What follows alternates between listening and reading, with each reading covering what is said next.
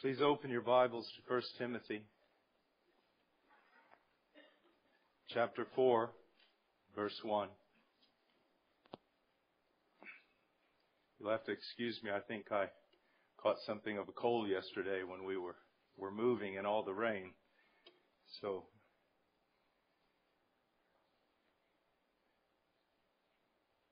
usually before I preach, I go to a respected counselor and ask his advice. I went to Raya this morning.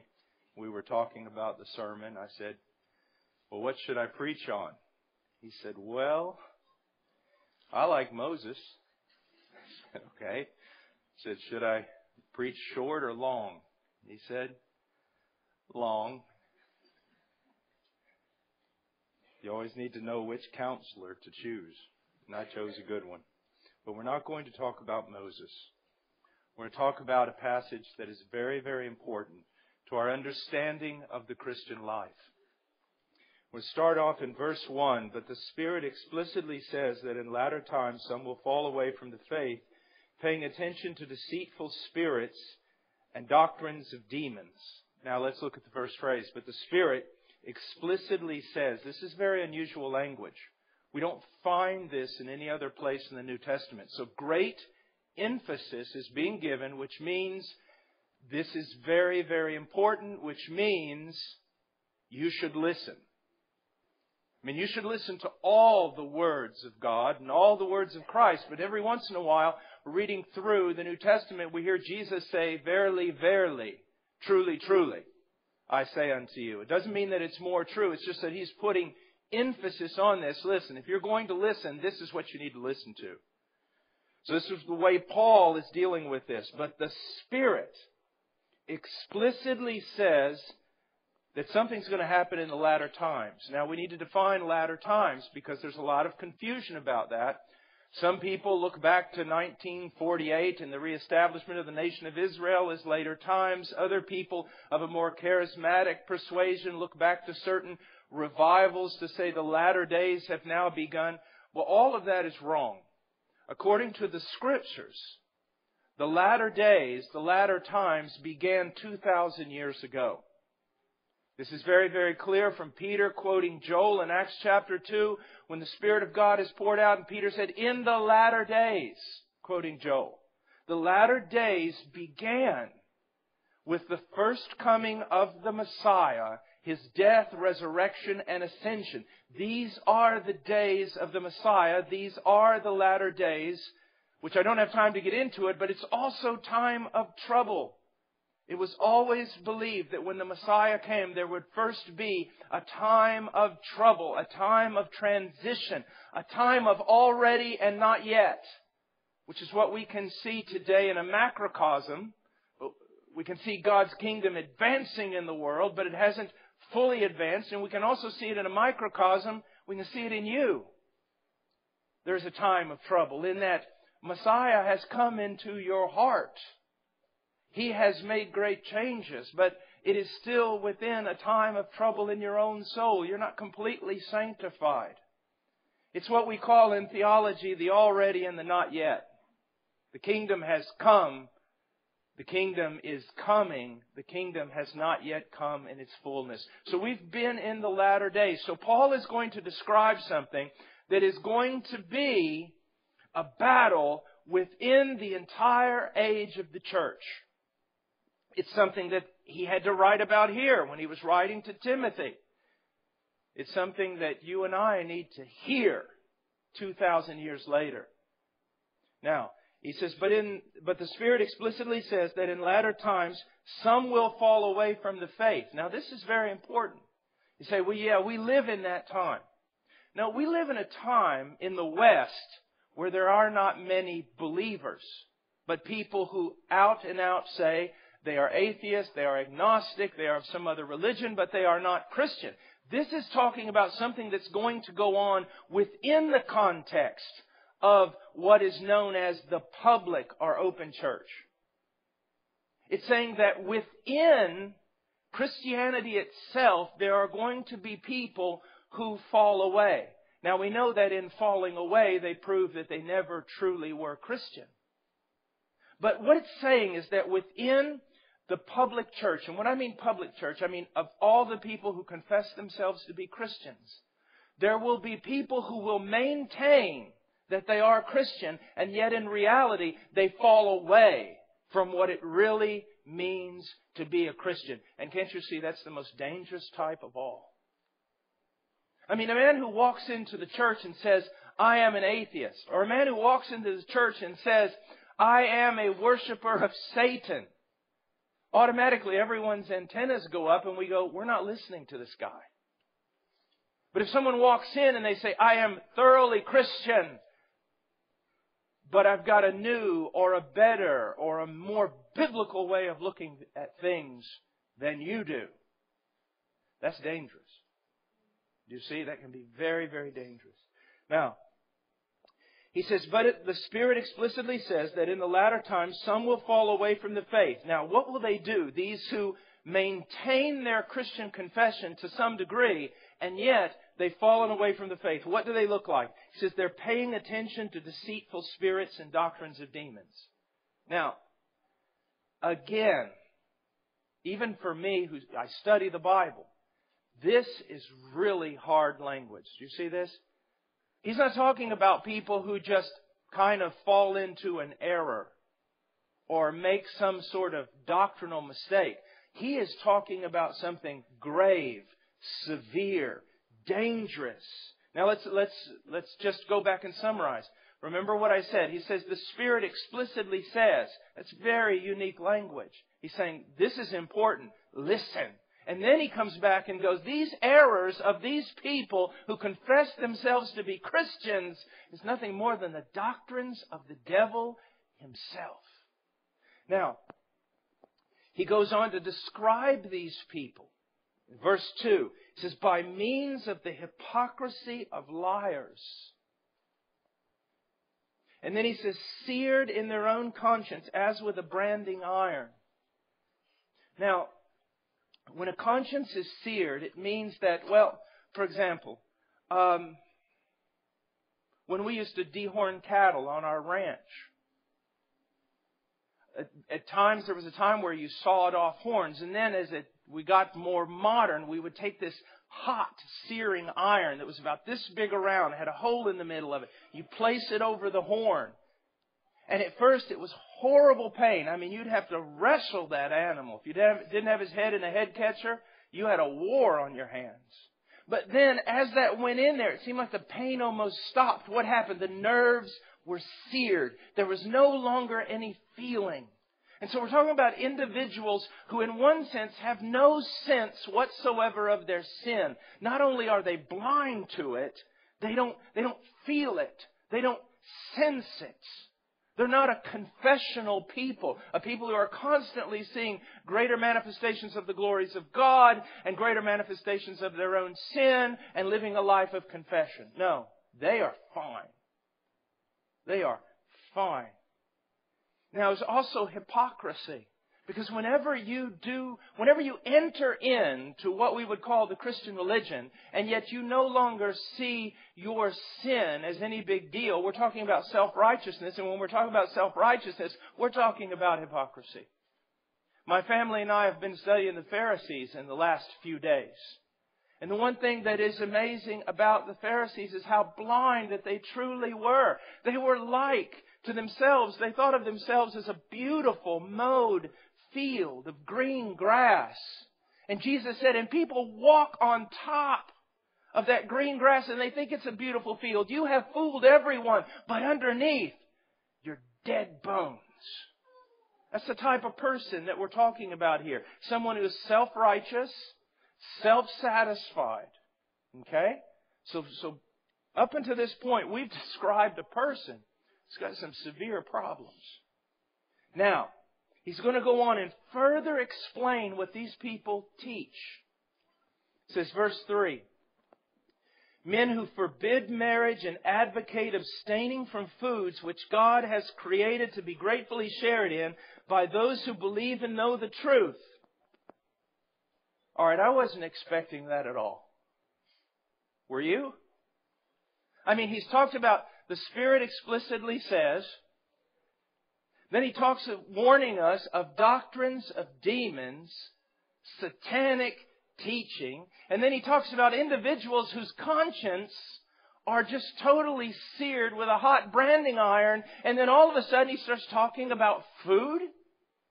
I mean, I thought he would introduce some doctrine of the Antichrist, the denying of the deity of Christ, teaching whatever. I don't expect him now to just start talking about, listen, all food is good, marriage is good, and things like that. Do you see how it just doesn't seem to fit? Now, when we look at this text, it's men who forbid marriage and advocate abstaining from foods. And you think to yourself, well, Brother Paul, why did you choose this text? I mean, we have no one in our church who is advocating that we shouldn't get married or that we should abstain from certain foods. If there is one problem that at least this church does not have, is an unwillingness to get married, have children, and eat. So what does this have to do with us? You're going to see in a moment, hopefully, even in a way that will bring fear to your own heart, that in many ways this is talking about all of us and a tendency that is found in all of us. And it's, make no mistake about it, it's deadly. Remember what I said. A Satanist walks in and says he's a Satanist. We're not going to listen. But something that's 90% Christian or 100% Christian just with the wrong emphasis, it can turn a gospel-believing church into nothing more than a bunch of self-righteous people full of legalism. And so let's now go back and look at the fuller context of this text. And then we'll understand it. And to do that, we've got to come out of chapter 4 and we've got to reverse our engines and go into chapter 3 and look at verse 16. Well, let's go back to verse 15 of chapter 3 of 1 Timothy. It says, "But in case I am delayed, I write so that you will know how one ought to conduct himself in the household of God." What are the priorities in the household of God? What should the household of God be doing? How should it act? But not just act. Act is always based on how do you think.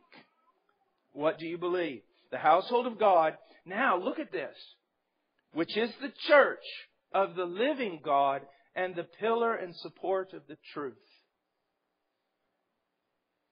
As individuals, we have a holy deposit given to us, and that is the truth of God.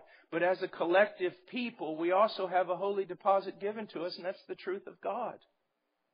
As individuals, you and I have the responsibility to maintain the truth we have learned, to learn more, and to share it with others. And collectively as a church, when we come together and the world can see us together, we have the responsibility to guard the truth. It is our responsibility. And it is a tremendous one. And, mark it, you'll be held accountable on the day of judgment. You're not concerned for truth. You're not concerned for maintaining it, teaching it. You will be held accountable as a believer on the day of judgment for the truth that's been given to you and the truth that you've maintained. Now, he goes on and he says this, "By common confession, great is the mystery of godliness." By common confession. He says, I don't even need to say this, but I'm going to say it. That's what he's saying. He said, it is commonly known. If there is a truth which everyone in Christianity knows and is in agreement with, it is this: great is the mystery of godliness. How can a wretched, radically depraved sinner, God-hating, sin-loving, become a man or a woman who is godly, full of piety, full of Christian virtue? I mean, if anyone would ask that question, you've probably heard me say this before, but it is a greater demonstration of God's power when He converts a man, than it is when He created the universe. He created the universe ex nihilo, out of nothing. But when He recreates a man, He does it out of a mass of radical depravity. I remember my years in Peru. There was a family, I won't mention their name, but they were both lawyers. And the husband was a scoundrel of scoundrels. He was a scoundrel among lawyers. He was a scoundrel. And he was converted. And he became one of the finest men I have ever known. One of the finest. How does that happen? That's a mystery.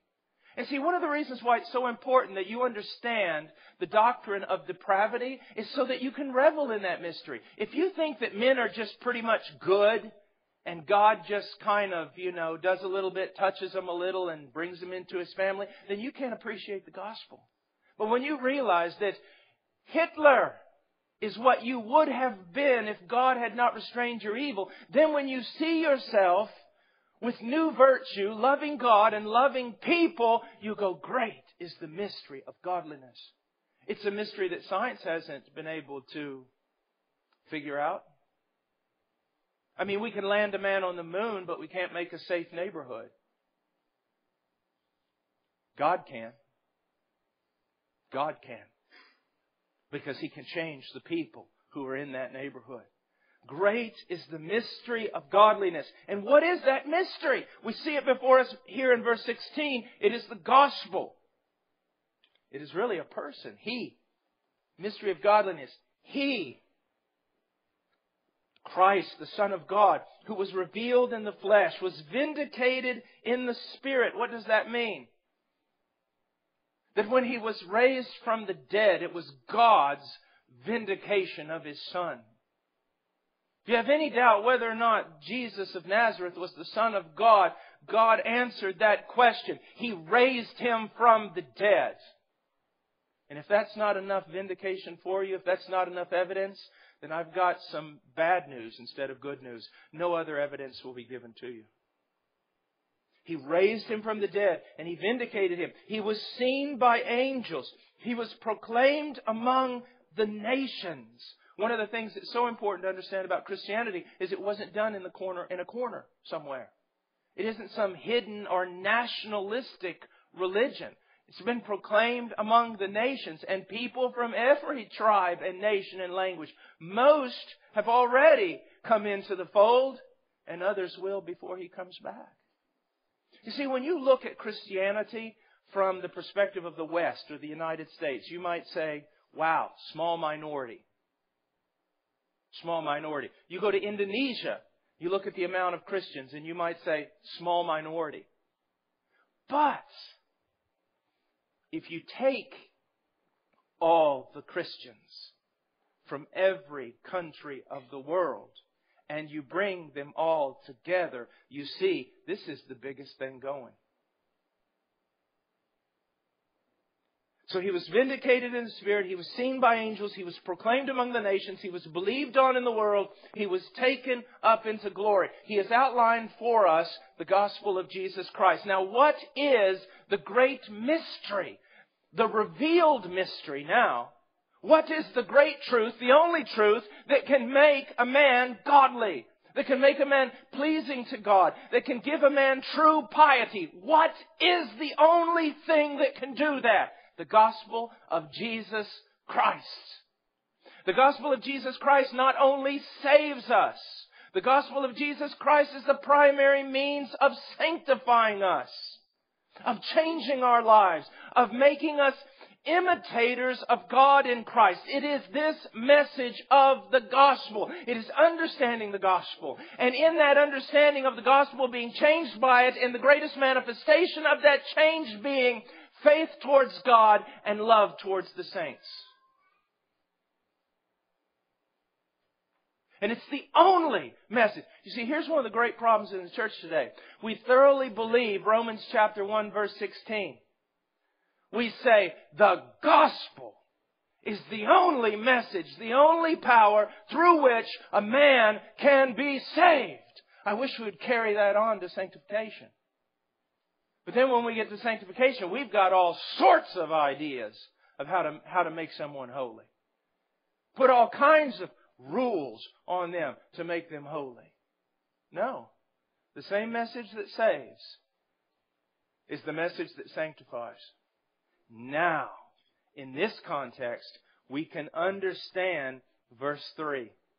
Men who forbid marriage advocate abstaining from foods which God has created to be gratefully shared in by those who believe and know the truth. What is he talking about? Well, let me give you an exaggerated illustration. And then I'm going to bring it home with some other illustrations that should touch your life and either make you tremble or make you angry.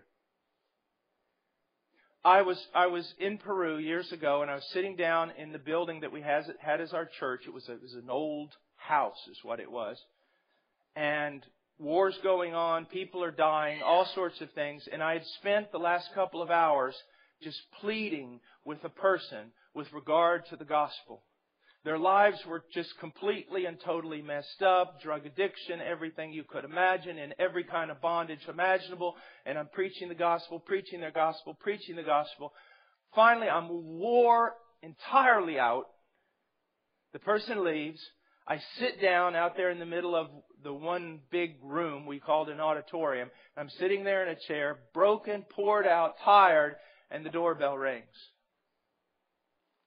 I go over, I open the door, and there's obviously a religious person there who wants to tell me something. And so I open the door and I say, "Yes, can I help you?" And the person said, "I have one question for you." I said, "Okay, what is it? Do you eat meat?" I said, "What? Do you eat meat?" "Yes." "Why?" He started opening up the Scriptures and explaining to me that I did not know the true way to be pleasing to God or piety or anything else. He had every kind of rule and regulation about food and this and that and everything. And you know what's amazing? And here's the bad part about it. A lot of what he said was true about food. I needed to eat better. But it won't make me holy.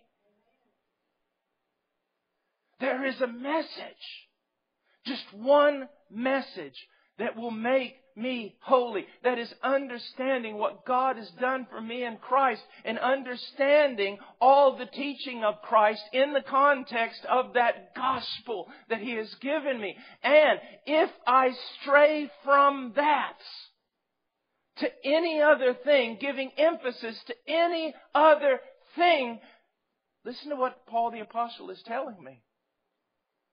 I'm starting to depart from the faith, and I'm getting involved in doctrines of demons.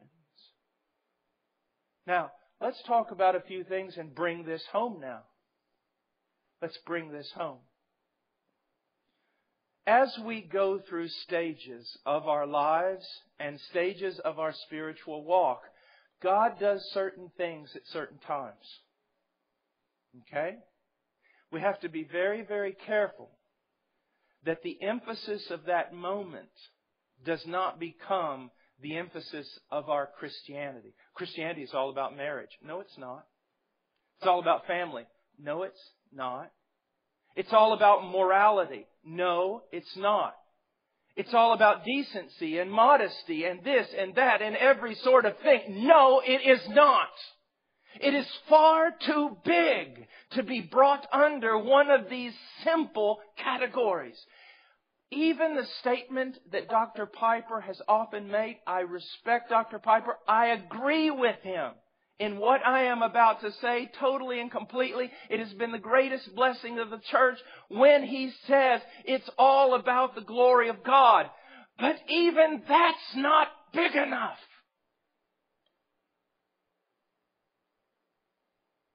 Christianity is so much bigger than any one thing that we might try to emphasize. Now, let me change course here and hit it from another direction. Your Christianity, when someone looked at it, what would be the emphasis?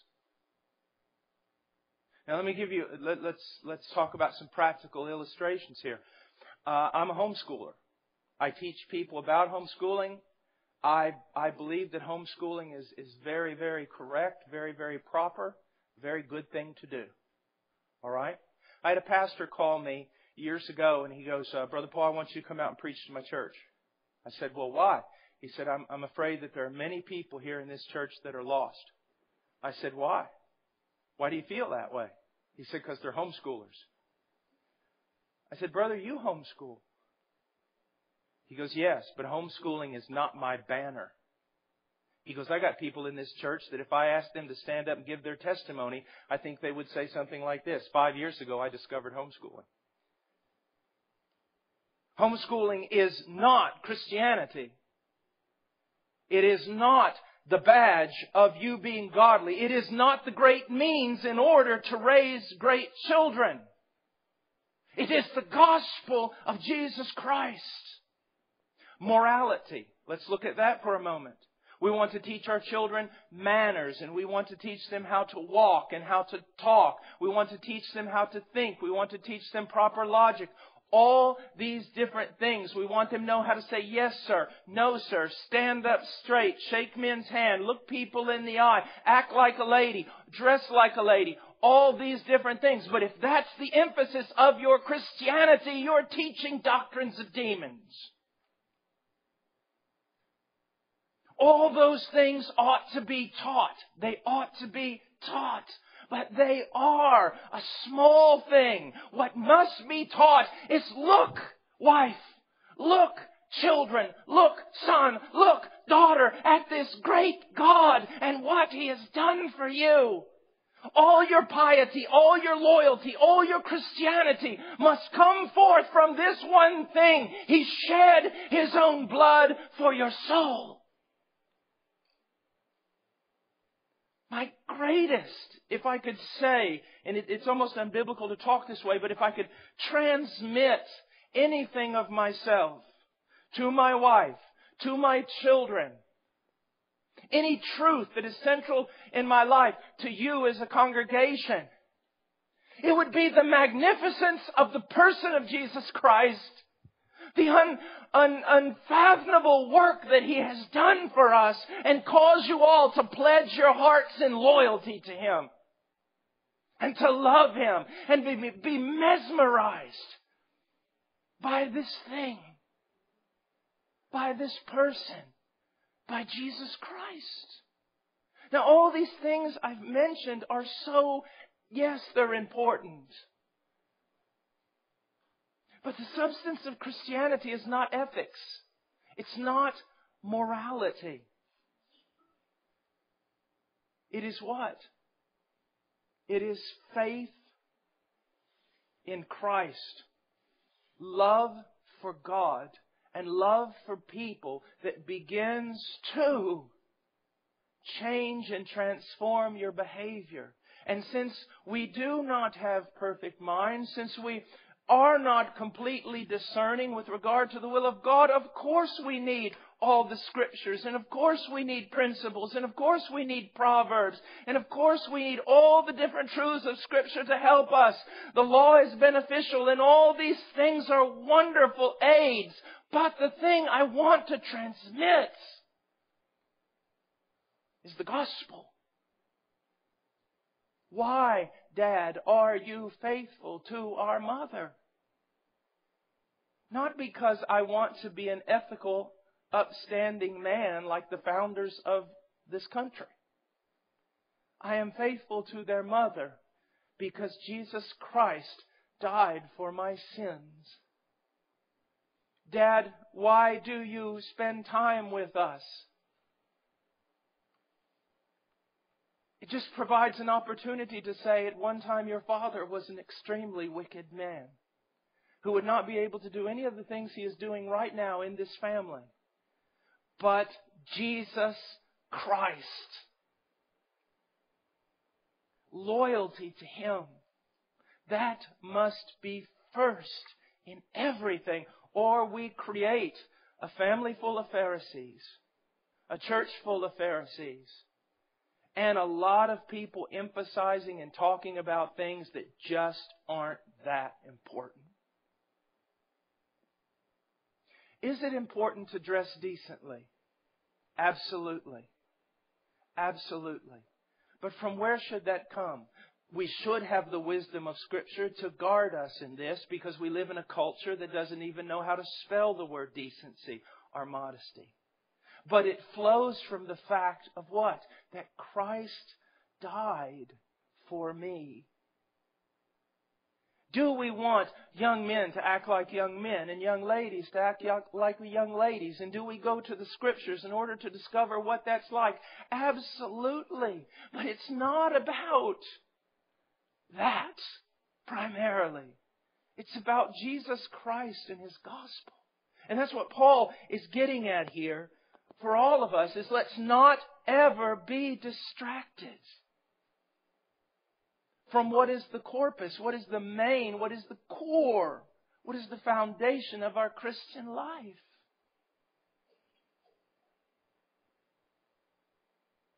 I remember one time sitting down after I had preached at a conference. We went out to eat, and with some very strict men, very strict theology, very strict behavior, all sorts of, they were strict. And I remember this young guy comes walking up to us. He was our waiter. And I mean, he had more bracelets on than my wife has ever even owned. He had blonde hair with flippy little things and all sorts of weird glasses on. And I mean, he was something. All right. He saw my Bible. And he walks up, he's got our water, and he walks up and he sees my Bible. And he goes, dude, you got a Bible. I go, yeah, I do. He goes, cool. He goes, I got one of them. I go, great. And I looked at the faces of those men. They were mad. They were just mad. They were probably thinking, yeah, I bet it's one of those liberal translations. Something, And I said, really? He goes, yeah. He goes, I was seeking and I was seeking and I was seeking and I was seeking for God, and I found Him. And I saw those theologians just going, I could just see them. Their wheels are turning. You weren't seeking for God. No man seeks for God. I go, really? You're seeking for Him? Yeah. You found Him? Yeah. Good news. And he starts telling me all this stuff, kind of a little bit more than you'd want to know, about his past life and everything else. And he walks away to get our meal. And I looked back at those men and I said, you know what? It's better to have it and not know what to call it than to know what to call it and not have it. God's done something in that young man's life. The most important thing that could be done, God has done in his life. Yes, he's probably not had a father. Yes, he's so given over to so many things that he doesn't even understand. But look, I don't want to be offensive, but I said, men, he's not living with his girlfriend anymore, is he? He's recognizing some things here. What did that? The gospel did it. Now let's come along and help this guy and try not to mess him up with all our little emphasis that are not emphasis. Let's try to help him, love him. Let's gospelize him. Gospelize him. Teach him more and more of the gospel. Yes, we're going to talk to him about the law. We're going to talk about manhood. We're going to talk to him about family. We're going to talk to him all those things. But those things, correctly lived out, are only results of having understood the gospel of Jesus Christ. The gospel of Jesus Christ. And that's what I want us to see in this church. We can all have different emphasis. That's part of being a body. I come to the body with certain gifts, ways of looking at things, maybe a little bit different than you. You come, other emphasis. But here's what I want us to see in this church. That it's the gospel of Jesus Christ. And that's the main thing. And that's the only thing that produces piety. when you talk about men, this is kind of off the subject, I guess, a bit, but men, when you talk about your family devotions, or discipling your wife, or discipling your children, which if you love God is one of the main things you should be doing. I have preferred to use a term now that's been very helpful to keep me on track. You know, a lot of times when we meet with our wives, family devotions, or specifically with our children, we may have a tendency to, it's discipleship, it's teaching them this, it's teaching them that, it's me preaching to them, it's all these different things. And all those are important. But I use this word. I seek to gospelize my wife. I seek to gospelize my children. What do I mean by that? You see, teaching is pretty easy. That's why preaching is much easier than true discipleship, one-on-one discipleship or discipleship with a group of guys. Because when you're discipling, when you're gospelizing, it is through the teaching that you're giving, but it is also through the life that you are living. I want, with my children, to communicate who is God. Who is this magnificent Christ? What has He done for us on this cross?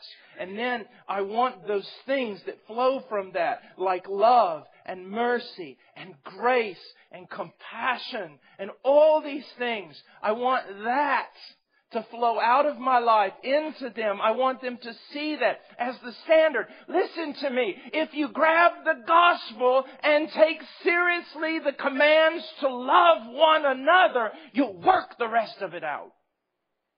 You'll work the rest of it out. You will work the rest of it out. And so, even though I was going to teach on this chapter, as always, I did not get very far. But here's what I want you to see, dear church. And yesterday, at Brother Allen's house, I saw this so clearly. I saw old guys like Kevin. And I saw young guys like Luke and others from the university. I saw girls out there from the university who are going to get in trouble because they got my boys all wet. Not really. I saw all kinds of people who would normally not come together under any circumstance, come together to help somebody move all day in the rain. That's the gospel working. Even the Roman authorities who persecuted Christianity were absolutely astounded. What were they astounded about? The love that these people have for one another. The way they serve one another just literally was astounding to them. They couldn't figure it out. Why? It's a mystery. One of the things that I'm always talking about when we talk about church is that, you know how there was a fad? It's kind of going to one side now, like all fads do. The idea that we need to have a church wrapped around a certain type of people. Like if we want to have a church among, inner city people, we need to have an inner city church. Or we need to have kind of a yuppie suburb church. Or we need to have a cowboy church. Or we need to have a church for this type of person, that type of person. Do you know that completely defeats the purpose of a church? Do you know that you couldn't say anything more unbiblical? Because the thing that just was the testimony to the lost world in the Roman Empire was this. Hey, I thought Jews and Gentiles hated one another. And what's that Scythian doing in here? How is it that all these people who normally would hate one another or despise one another or they live in different social classes or different categories, they're all together more united than if they were with their own people? After all, that church in Radford, they have hour-long prayer meetings at the beginning of the service. You're never going to get young people to church that way. Yet, a lot of young people here. Well, the worship's kind of, pretty traditional, stuff like that. Yeah, but we still have cool people coming, I suppose, somewhere. Somebody here's, at least somebody's got to be cool. You see the point that I'm trying to make? What I want you to do is I plead with you to look at the gospel. Just the mere fact that He died for you. And let that be the catalyst to all your piety. Let that be the thing that unites you. Let that be the thing that draws you together. The thing that motivates you to love. And you really do know how to love. You really do. Now the Scriptures are going to refine that knowledge. But if you're born again, you know how to love. So, believe in Christ. Grow in your knowledge of Him and your appreciation of Him. And then love.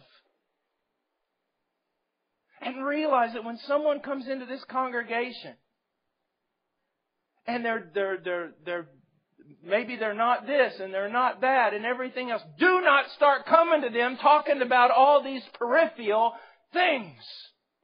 Talk to them about the gospel of Jesus Christ. Everywhere you go. Let's say, and then I'll close with this, let's say that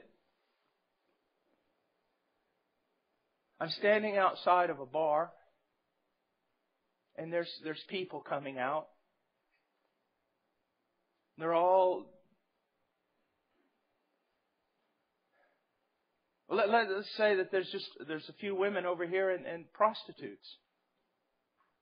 Now I can go to them and I can teach them principles. I can tell them maybe how they should change the way their dress is, their hair, their makeup. I could counsel the others about the terrible things of drinking. I can point them to the golden age of our country when people were more civil.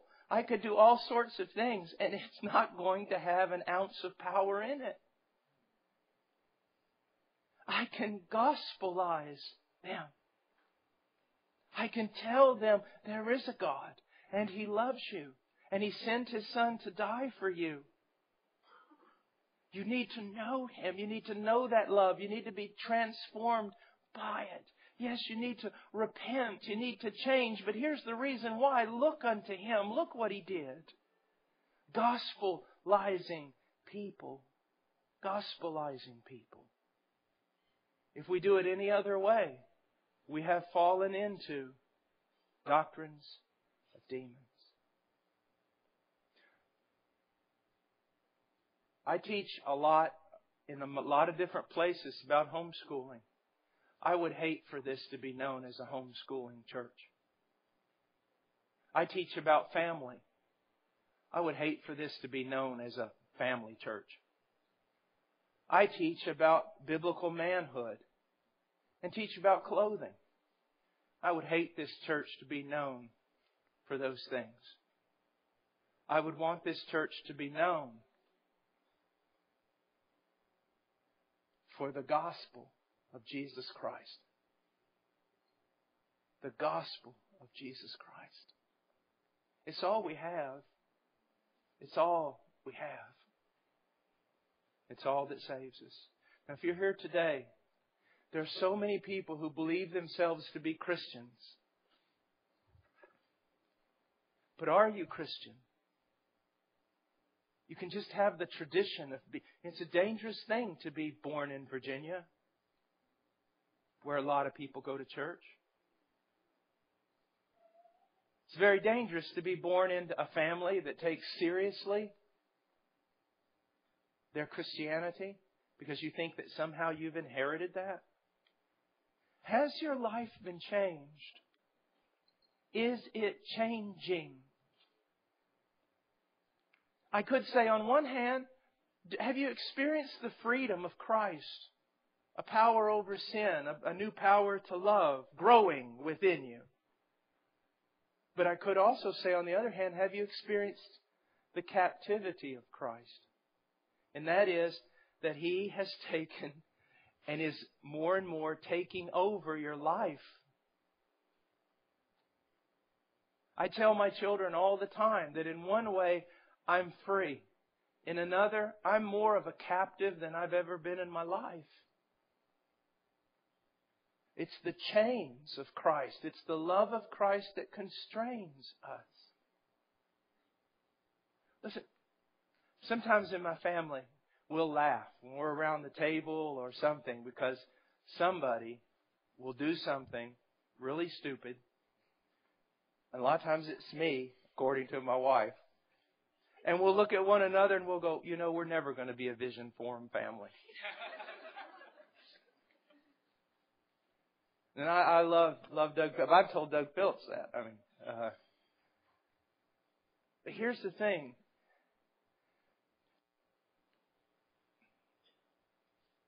Our family could be really disappointing, probably, to people who really know how to do this stuff. But I don't think anyone could doubt that the gospel, we make much of the gospel and much of Jesus. And that's the main thing that I want, is that my boys, my daughter, to have a loyal heart to Christ. And I'm not going to sweat a lot of the small stuff. Loyalty to Christ. Loyalty. Now, if I was in a church where everybody was just wild and there were no biblical principles and no men taking their families seriously, I'd probably be preaching the very opposite of this message. But we're in a church where a lot of men are wanting to take their families seriously, mothers who are really wanting to do things right, and I so appreciate that. But believe me, you and I, we need to hear messages like this, that we're not going to make anything an emphasis except Christ. Christ and Christ alone.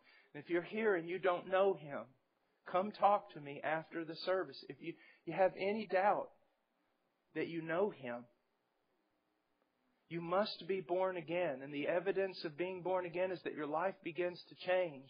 And it changes because you've been given new desires. You really love Him. And you really want to serve Him. Come talk to me or talk to one of the other ministers or some of the other men or some of the other ladies. Please don't leave here today without knowing Christ. Please. Please. There'll be other times when I come up in this pulpit and I'm going to teach on family. I almost did today. And I really want to, really hit on the men, what we need to be doing. And talk about family and talk about children and talk about marriage and all these things. But before I could ever start something like that, I've got to give this message. That this church is to be about the gospel of Jesus Christ. Amen? Amen. Let's pray.